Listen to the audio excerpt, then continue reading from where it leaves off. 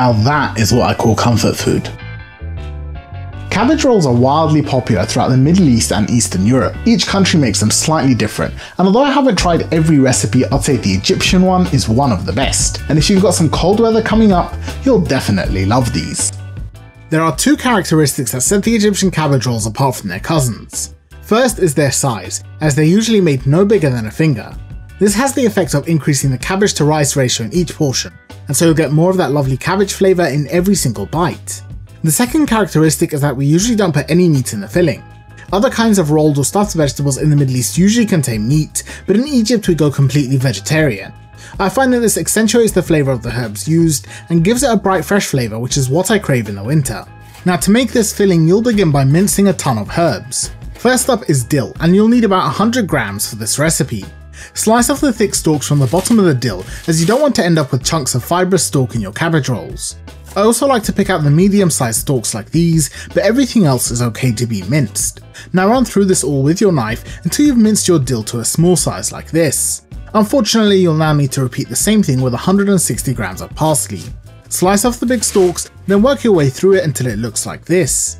In total, you should be left with about 100 grams of minced parsley and 60 grams of minced dill after removing the stalks. Speaking of which, you'll need the stalks in a short while, so don't throw them out. Now take 400 grams of high quality canned tomatoes or fresh vine ripened tomatoes and pour them into a blender before pureeing until smooth. This will be one of the 2 tomato ingredients we add, and it will ensure that the cabbage rolls have loads of tomato flavour. To make the filling, add 3 medium onions to a mixing bowl, which should be diced quite small so you don't end up with large chunks of onion in the filling. Now add 2 tablespoons of salt to the onions and 2 teaspoons of black pepper. Then mix this together thoroughly until your onions are evenly coated.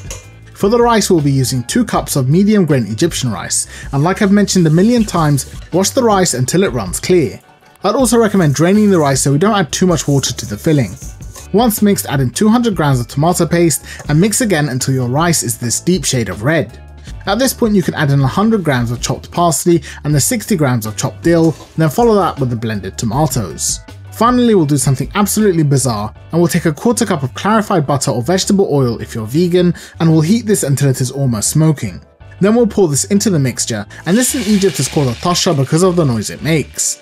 Mix this one final time, and your filling is now ready to be used. You can stuff any vegetables with this rice and they'll taste fantastic, or you could even just cook this alone and enjoy a herby tomato rice. To make the cabbage rolls, we'll obviously need some cabbage, which is why I've got this flat Turkish variety. Its leaves are quite thin, so they'll be easy to roll, but any kind of cabbage should work for this recipe. Start off by peeling the outer layers of the cabbage, as these easily get bruised and accumulate dirt. Then you'll need to flip it over and cut out the core of the cabbage, which will make it easier to remove the rest of the leaves. I find that the best way to do this is to trace each leaf back to the core, then push outwards on the core to separate the leaf and the cabbage. You kind of need to be delicate with the leaves when you do this, as you don't want them to tear too much. When you get to the centre of your cabbage, you'll find the leaves are white and pretty tough, so keep these ones aside as we'll need to cook them a little longer.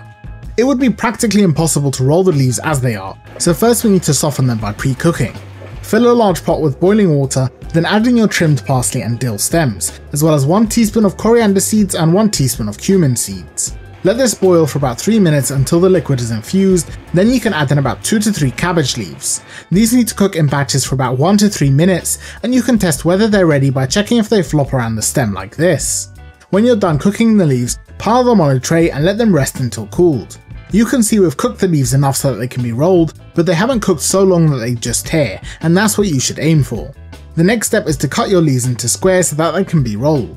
First you have to cut out the stem of each leaf, which makes it really tough to roll. Then you just cut it into squares about 8cm by 8cm or whatever size you want. You'll definitely end up with a bunch of random shapes as well, so just keep those aside and roll the square ones first. Luckily rolling them is actually quite easy, but it can take some time to do. Place your square with the ribs or stalk facing upwards, then add about a teaspoon of rice to the cabbage. Use your fingers to spread this out into a cylinder shape, then you just roll the square up until you've rolled it all like this. There's no need to fold or pinch the edges of these rolls as you're doing them, because we'll be laying them side by side in the pot so the rice won't fall out. If you do end up with some rolls which are a bit too big for the filling, then just trim them down to size. After working your way through all your cabbage, you'll be left with a stack about this big, and this should be plenty of rolls to feed 6 to 8 people. Finally, I filled a bunch of small peppers with the remaining rice, and that's just an easy way to get rid of any leftovers. At this point you can cook the rolls immediately, but you can also put them into some Tupperware and freeze them for up to 6 months. To actually cook the cabbage rolls, we need to arrange them in a pot like this. First, add a layer of trimmed cabbage stalks or leaves to the bottom of the pot, which will act as a sacrificial layer in case it burns. Once you've got that fairly even, lay your cabbage rolls in a spiral, starting from the outside and working your way into the middle. Try place any particularly thick stemmed rolls in the bottom layer, then just keep adding more layers on top until you've used up all your rolls. I ended up with 4 layers and a little leftover. Just be aware that if you add any partial layers, this can cause the layers to collapse once the pot is flipped over. When you're ready to cook, place the pot on the stove on medium heat, and you're not going to add any liquid at this point. Cover it with a lid, and as it heats up, the moisture in the cabbage and rice will fill the pot with the liquid.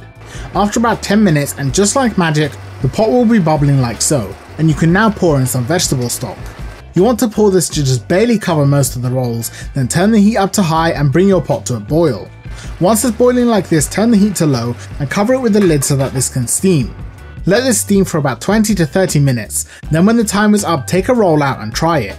If you've got a load of liquid still in the pot like this, you can let it evaporate over low heat for a short while. This can be served right away, or if you want to give this a better chance of not collapsing, let it rest and cool for about half an hour. When ready, place a plate on top of the pot, then in one quick motion flip them both over. Finally, go for the big reveal, and fingers crossed your one stays upright. These cabbage rolls are best served hot, but even room temperature, they're an absolute winner.